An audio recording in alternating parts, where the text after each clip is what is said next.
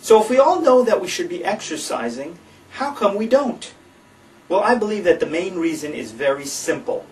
We just don't make exercise an urgent enough priority. So one of the first things we have to do is to make exercise urgent. For example, in our weight loss program, we give people a pedometer and then tell them, your goal is to do 3,000 steps a day, every single day for this week. Now, by the end of the day, they can tell if they have reached their goal or not based on this pedometer.